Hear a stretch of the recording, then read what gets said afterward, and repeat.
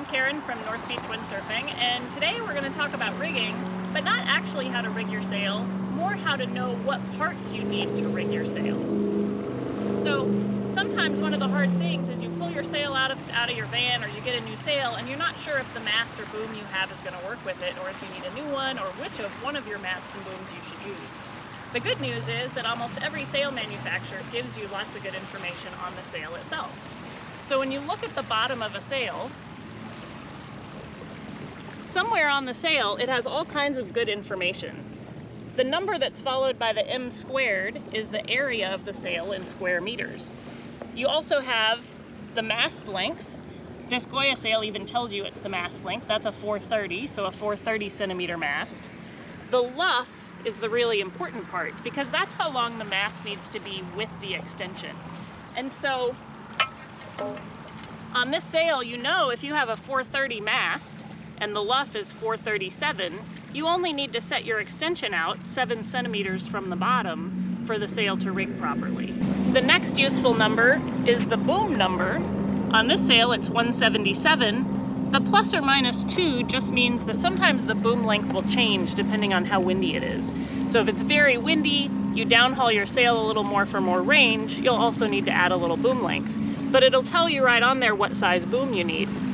On the boom itself, that will also tell you where you need to set the boom for it to be 177. And it can be a couple of different ways. So most booms will tell you on the boom body what size range it covers. So this boom goes from 150 centimeters to 190 centimeters.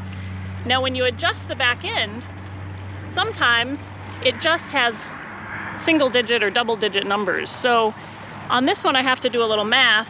I know that if the boom is starting at 150, for this sail that I need a 177 boom length for, I need 27 centimeters of extension, and that's what these numbers here mean. So on this one, all I have to do is pull it out to about 27, and then I'm going to know that the boom is set right for this sail. On other booms, they make it a little easier for you. On this Severn boom, it tells you right on the back end what the boom length is when it's set at a specific extension setting.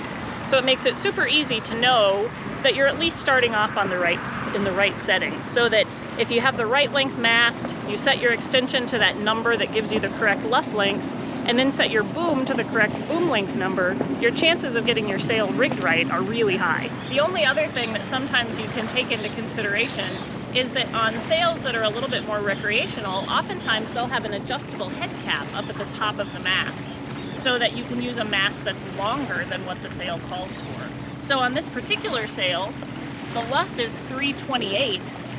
Right now it's rigged on a mast that's about 310. So the head cap at the top is collapsed all the way in. But you could also rig it on a mast that's longer than the luff length and extend out the adjustable head cap at the top and still use a mast that you already have. So some sails will be really clear. This one, it says the mast is 460. This DH18 means that your downhaul setting is 18, or that's where your extension needs to be set. And so you can see that the 460 plus 18 adds up to the luff of 478. Sometimes though, on older sails in particular, there will be a mast that says 460, and then there will be a slash, and it'll say something like 21 or 28 MCS or IMCS. Don't be fooled into thinking that 21 or 28 is where you need to set your extension. That's actually a mast stiffness number, not your extension setting.